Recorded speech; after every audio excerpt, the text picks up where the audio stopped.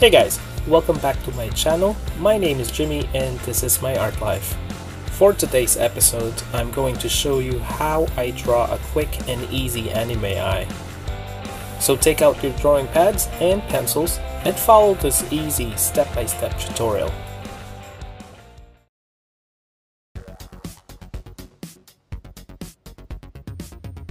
Let's start with the basic shapes. So draw a circle, and this will be the iris of the eye.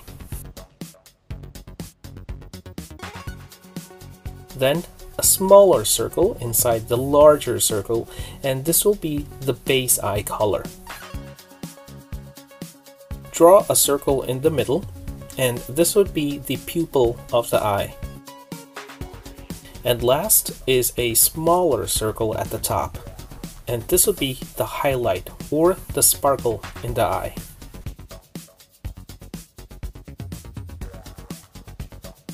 So once that's done, you can now add the eyelid and the eyebrow.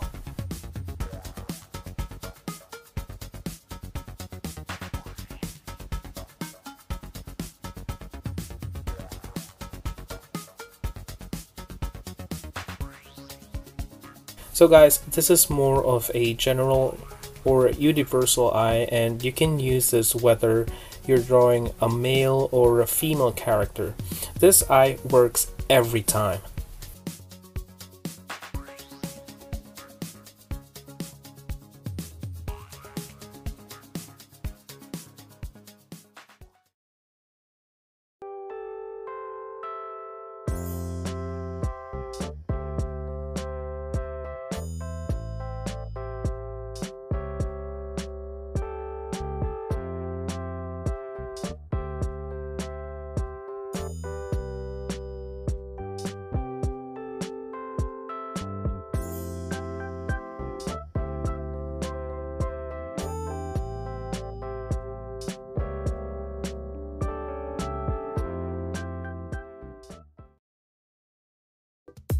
So now we are ready for the next step, which is inking. So bring out your fine liners and here we go.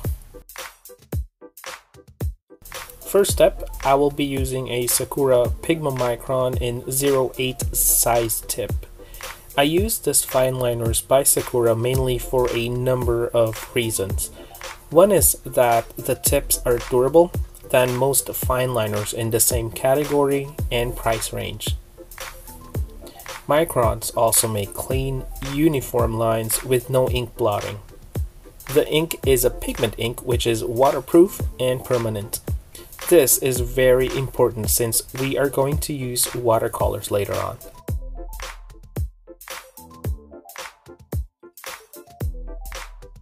Remember to make your lines as clean and accurate as possible. I do that by slowly filling out the lines.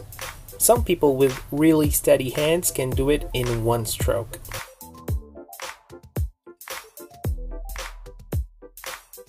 Notice how I did not go over some parts, like the line that connects the pupil to the base eye color.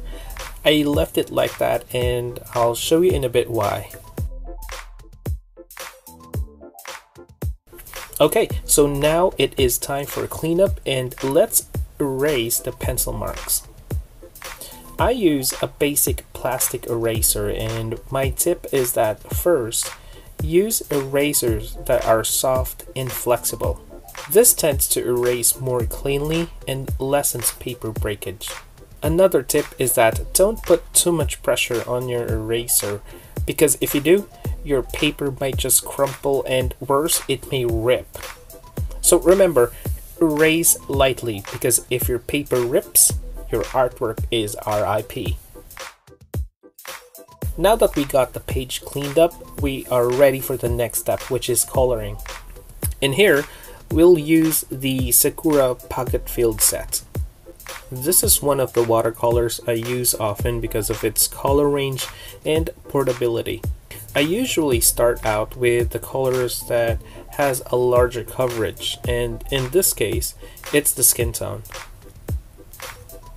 For the skin tone, I always use the John Brilliant, which is very similar to flesh tone, and I just mix it with a little bit of light red or burnt umber, and I just change the amount of paint color for the shading. So for the base skin color, just use more John Brilliant and less of the light red or burnt umber, and when you're gonna color the shading or the shadow, just use more burnt umber or light red.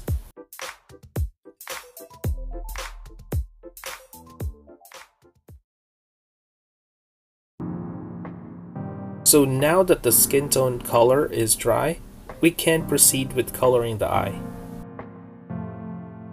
I'll start by putting down the base color of the eye, so you can basically choose any color you like. For this one, I'll use a light blue color, which is cerulean blue. Again, we need to wait for the paint to dry before we add the next color. We do this to make sure that the paint colors won't bleed to each other. In here, I am using a darker shade of blue, which is Prussian blue, to color the pupil and the shadowing at the top of the iris. This would give the eye more depth.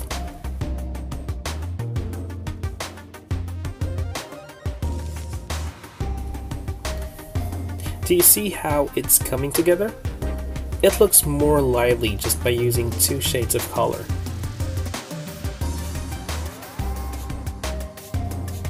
This Sakura Pocket Field set of 18 colors is enough to give you ready-to-use colors, and you spend less time mixing and blending colors.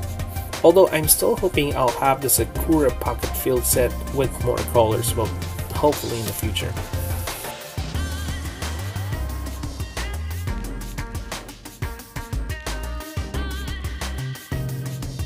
So basically we are done, and that's actually all you need to do to complete a simple anime eye. One color for base color and a second color for shading, which is a darker color.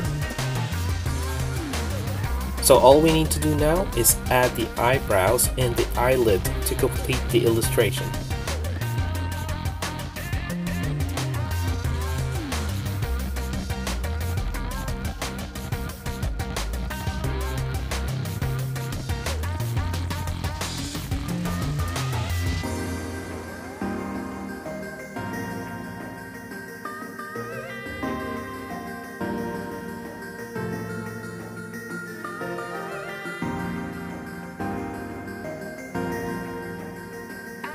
Although I did say earlier that we are done, it's true.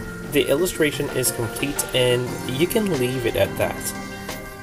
But you can still stylize it. If you want to add more depth and impact to your illustration, adding these simple steps can improve the overall look of your final artwork.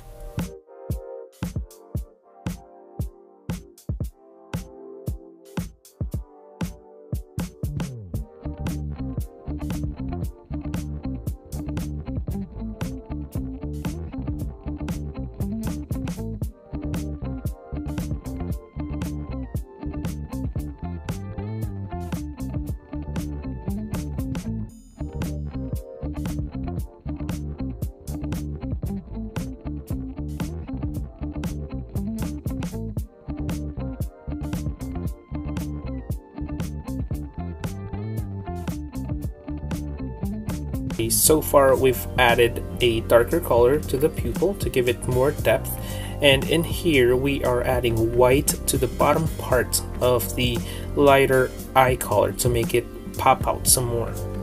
This gives the eye a more 3D effect to it.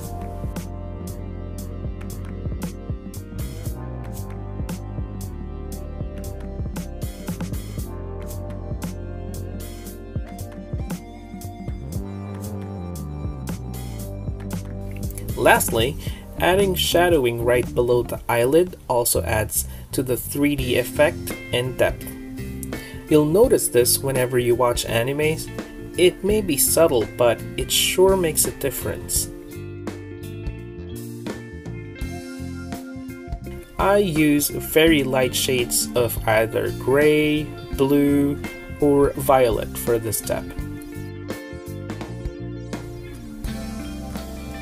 And that's the last one, and we are all done. Remember, this step is optional, so it's up to you if you want to make your artwork pop out some more. It really depends on your preference, but for me personally, it depends on the overall look I want to achieve. And that's it for today's video, and it wasn't so hard, was it? I hope you enjoyed following along today's tutorial, and if you did, don't forget to leave a comment below of how it turned out. You can also tag me, just use the hashtag MyArtLife or tag me on Instagram @2MyArtLife. Thank you so much for watching, guys, and I really appreciate you hanging out with me today. Also, please help keep MyArtLife active by liking this video, and don't forget to subscribe. Have a great day, and I'll see you on the next episode. Bye for now, everyone, and take care.